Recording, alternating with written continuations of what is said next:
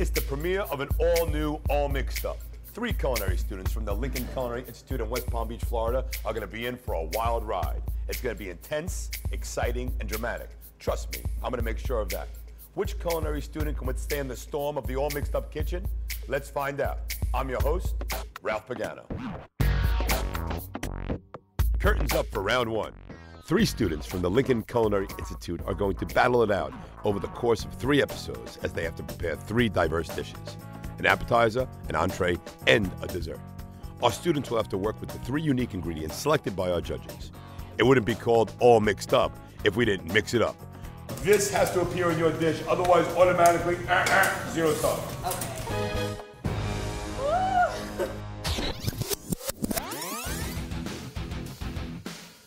Before we can get on our way, we have to find our 3 student challenges. With a great turnout on casting day at the Lincoln Culinary Institute, the selection committee had their hands full. But finally, the 3 competing students were selected, and here they are. Dolly Larkins, 20 years old and originally from West Palm Beach, Florida. 20-year-old Seth Anderson, hailing from Atlanta, Georgia. And 22-year-old Sarah Arnold from West Palm Beach. Curveballs will be thrown at our students during each round, and it's up to them to overcome and to adjust to the challenges in their quest to creating the ultimate dishes. I'm choking just thinking about you eating those things. At the end, only one will emerge victorious.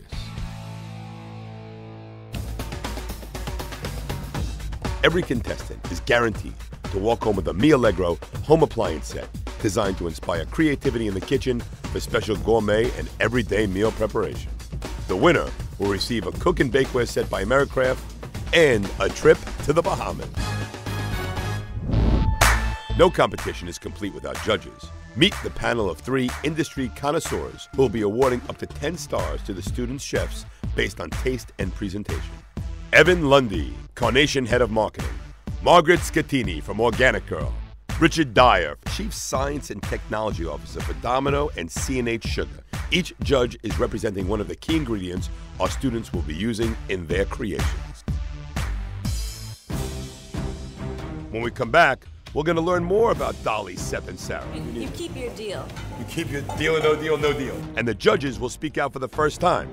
Intensity levels are rising, so stick around. Welcome back to All Mixed Up.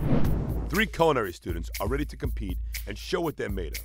We are searching for the All Mixed Up champion. Who will it be? Well, let's meet the contestants. My name is Dolly Larkins. I was born and raised in Palm Beach County, Florida, and I have been attending Lincoln for 1.5 years now. What got me on the healthy kick was when I was overweight in my preteens until I was a senior in high school. And I ended up losing 25 pounds at the end of my senior year. I fit into my perfect prom dress. I know this is my time to win, and I am motivated to do my best. Hey, I'm Seth Anderson. I'm 20. I'm from Atlanta, Georgia. I've been going to Lincoln for a little under a year now. What brought me to Lincoln was my passion for cooking. I've always wanted to be a chef ever since I was a little kid. When I was younger, I used to do a lot of stupid stuff, but now I'm a Christian and I stand up for everything that I believe in. People are going to root for me because I love America. America should love me back. I pay my taxes. My name is Sarah Arnold and I'm 22 years old. I'm from West Palm Beach, Florida, and I've been at Lincoln Culinary for about 6 months. People kind of think I'm strange and they don't want to interact with me, I guess. Well, I started off in art school. I wanted to be an artist, but what am I going to do as an artist? So I decided mortuary school. They make a lot of money. I don't mind dead people. They're not going to complain. But I have a fear of maggots. So I thought, food, that's the next step after cutting up dead people, cut a cake.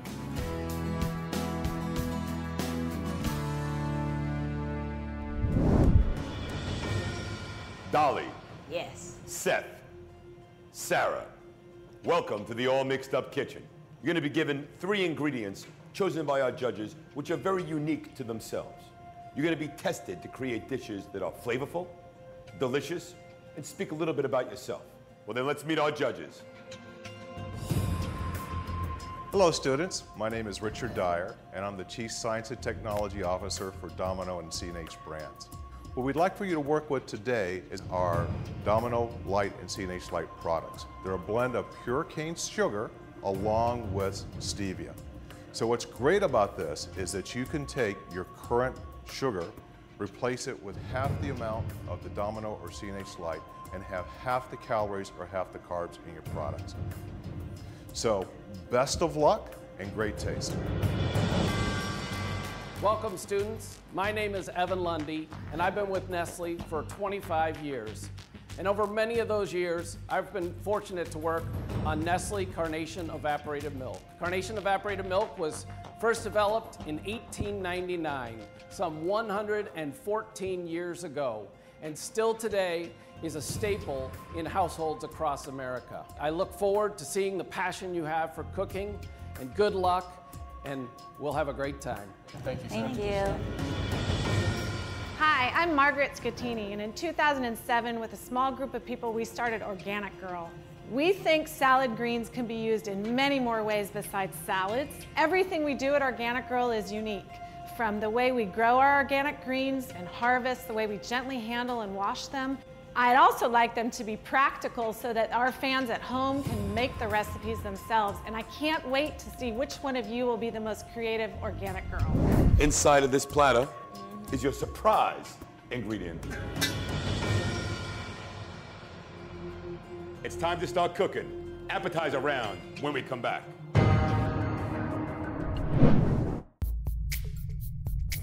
Welcome back to All Mixed Up. Before the break, we introduced our student chefs and our judges. All right, well, our first ingredient is Nestle Carnation low-fat evaporated milk. You're gonna have 30 minutes to prepare a recipe that's gonna really excite the judges. Ever since I saw that silver dish, I'm standing next to him thinking, what could that be? You're gonna have to incorporate this. And he presents it really fast, like pow, it's right there.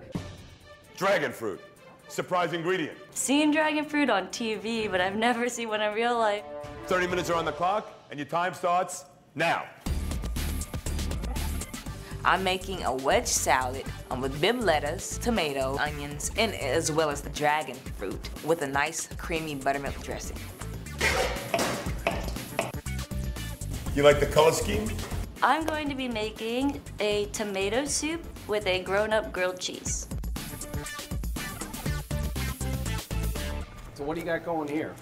This is a puree of the dragon fruit right here that I used to make a dragon fruit vinaigrette with red wine, olive oil, your carnation. I'm working on the grilled cheese. I'm taking the bread, I'm putting the butter on it, and the butter is giving me such a hard time because it's cold and you can't spread cold butter, and I didn't have a butter knife, so I'm using my chef's knife and it's not really working, so I switched to my hands, and that kind of worked. It's a big mess. Let me see that again. I'll add more. Sarah's making a dragon fruit sandwich. I mean, I have no clue what that is. Can't touch me. Dolly's dish looks like she just came out of the garden and just went like that and threw it on the plate.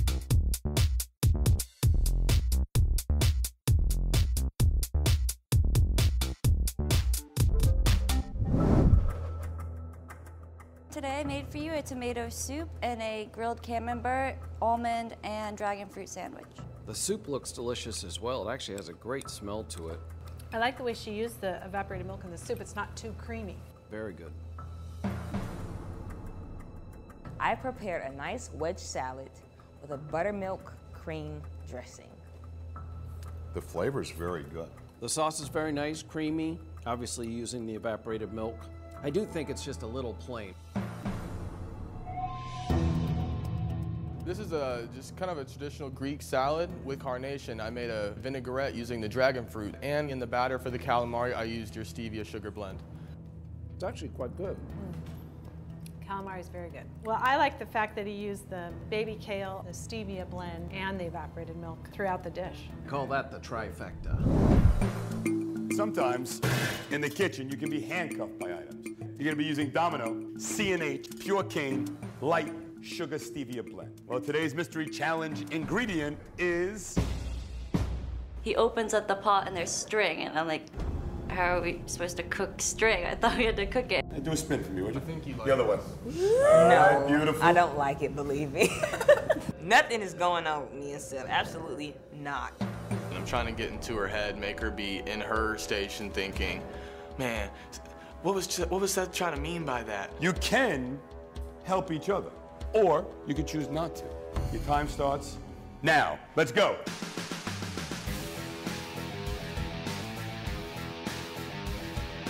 I'm making Vietnamese spring rolls with a cabbage salad and 2 dipping sauces. The dish that I'm making is fried sweet potatoes with a nice, smoky, honey yogurt dip. Sarah, do you mind? I didn't really want to help, but I didn't not want to help at the same time. Do it fast. Check this out. Look at this game he's got going on over here. I got a pot and I put the bag of stevia on it, and I'm cutting my stuff. Seth over there is like a one-armed bandit. You might want to check the fryer. I checked to see if the fryer is hot. I think somebody sabotaged me because Seth turned on that fryer. Oh my goodness, it's not on. It worked out for the good because I grilled it. Hey, you guys seem to be a pretty good team right now. You know what? Stop what you're doing. Oh no! Stop what you're doing. This seems like a pretty fun show. Oh my goodness. Let's each grab a spoon and stir. What are you doing? Oh my God. Drag him away from his table. Sarah and I didn't pre-plan this. When we got through into the fire, Thanks to whoever just pulled and got lemon juice all over me. I'm looking at the girls. Behind my back, they can do whatever they want. I'm focused on my station.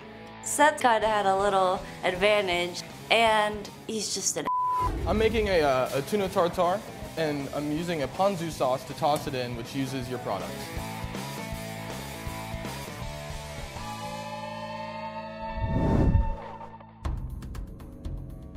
Today I've made for you. I have some shrimp spring rolls and then a cabbage salad using the stevia and 2 sauces for you. One is peanut butter and hoisin sauce, and the other one is like a fish sauce kind of sauce. It's just a little thick. Visually, it was so appealing that it was kind of a letdown. so I have grilled sweet potato bites and a nice honey smoky dip to go along with it. That's nice. I like the way that you have the upfront sweetness, it goes away, and then you have that honey in the back of the throat kind of feel. Yeah, I think she really stepped her game up on this round. I prepared a tuna tartare, which features a ponzu sauce that has lemon juice and blood orange juice. It has sesame oil and your stevia product. And I watched him slice the onions, and then he diced them with one hand. They look great. It's interesting how he added in that blood orange flavor. You get that citrus flavor in the back, too. As you know, I see every dish that you make. I taste every dish that you make. Each of you is going to prepare your dish using Organic Girl I Love Baby Kale. The dish that I think is the best presented is going to get an extra star. The star that you get is going to be taken away from somebody else. You have 20 minutes on the clock, and your time starts now. If I get that extra star, I feel like Sarah's my greater competition right now, and I'm definitely going to take it from her. I'm making a crab cake with an Organic Girl I Heart Baby Kale and walnut pesto sauce. Are there going to be any of your Vietnamese heritage rising through this dish? Nope, not this one. This is more my dad, the white guy. All right. Freshly squeezed, baby, freshly squeezed. Today for my appetizer, I'm going to make a bruschetta, but I'm going to go a little out of the box with it. So will the greens be the hero, or do you think the others will be the hero? The greens will be a big part in it. What annoys me most about Seth, he's a little arrogant. He thinks he's the and he's not. I am. How many more minutes do we have? How's it going, Seth? I'm doing my thing. It's not gonna be good enough, though. Y'all better bring it.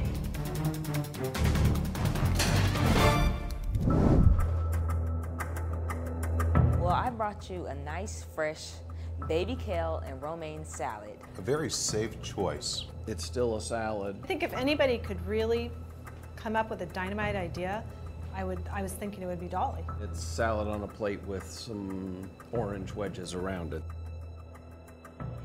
I used the Organic Girl I Heart Baby Kale. I made a pesto out of it with walnuts, and I put that on top of a crab cake, and I topped it with an onion apple chutney.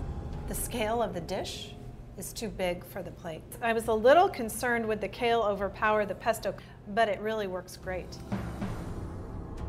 I made a bruschetta, but instead of going the traditional Italian route, I used kale, honey soy sauce, mangoes, heirloom tomatoes, and onions. And on top you'll find a piece of jumbo lump crab with a red onion and cilantro garnish.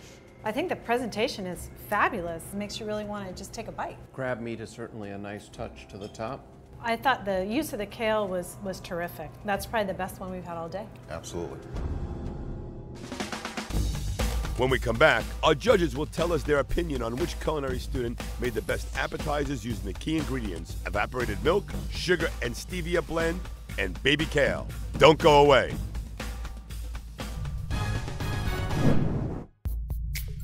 The aspiring student chefs from the Lincoln Culinary Institute in West Palm Beach, Florida, have prepared 3 different appetizers using evaporated milk, sugar and stevia blend, and baby kale.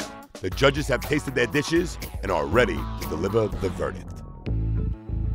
Sarah, you made us tomato soup with a grilled cheese sandwich. The soup itself was fantastic, but I was a little disappointed with the grilled cheese. I know you tried to incorporate the dragon fruit in it. I just didn't think that those flavors went together. I loved seeing the fruit prominent in your sandwich, but the cheese that you used and the quantity just overpowered it.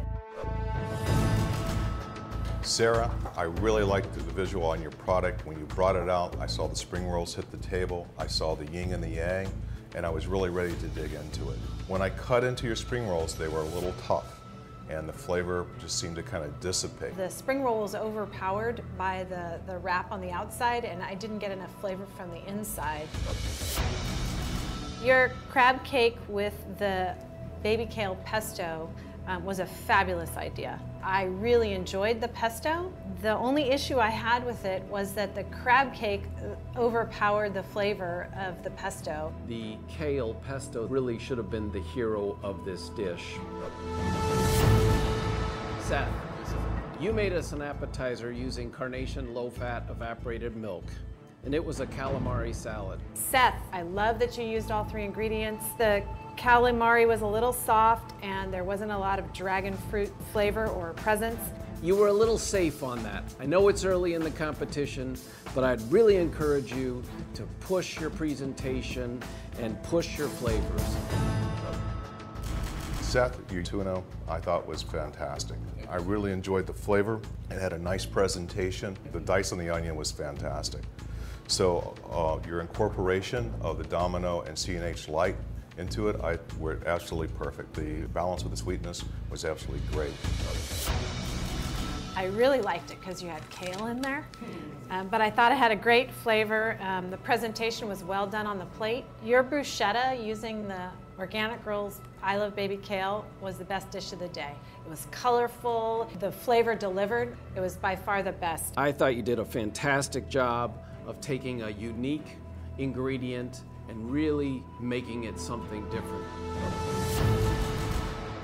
Dolly, you made us a bib salad and buttermilk dressing using carnation low-fat evaporated milk. She did a really nice job making a healthy dressing, but I also still felt that it was pretty safe and a little bit plain. I have to agree, it was a very simplistic presentation, a little bit below what my expectations were for what I felt you were going to be bringing out. Dolly, I thought that your sweet potato chips was probably the best dish up until that point, but then you outdid yourself. You took the Domino and C&H Light and you incorporated it in your sauce, and I dipped that chip into the sauce and I went, wow, this is absolutely great. The grilling of the sweet potatoes, I can say I've never had those, and they were delicious. Dolly, your salad using the Organic Girl I Love Baby Kale with fruit and onions probably was one of your more safe dishes. I love that you're trying to be healthy, but I just thought we could do more with it, and I found it to be too simple. I just didn't think you took it to the level that you can. Dolly, yes. Seth, Sarah, I have some totals for you. Right now, we have a tie. We have a tie of 57 stars for you, Dolly, and you, Sarah. You're both neck and neck. And Seth, you're out in the lead right now with 71 stars. Since you won the presentation battle, who would you like to take a star away from? I think that I'm going to have to take the star from Sarah. Seth decides to take my star, but I can go without the star because I know all that means that I'm his biggest competition, or that's what he thinks. Okay, so here's how it stands right now. Sarah, 56 stars. Dolly, 57, and you're in the lead right now at 72.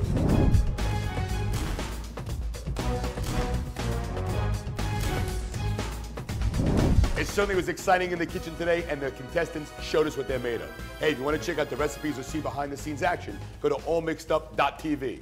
Check it out next time when we move into the entree round, and one of these contestants moves closer to being the All Mixed Up champion. See you next time. I feel like it's time for them to have a female winner, but I'm not ready to let that go. I am not intimidated by Seth. I'm not intimidated by Sarah either, because I think when it comes down to it, like especially on reality TV shows, what you have in you will come out.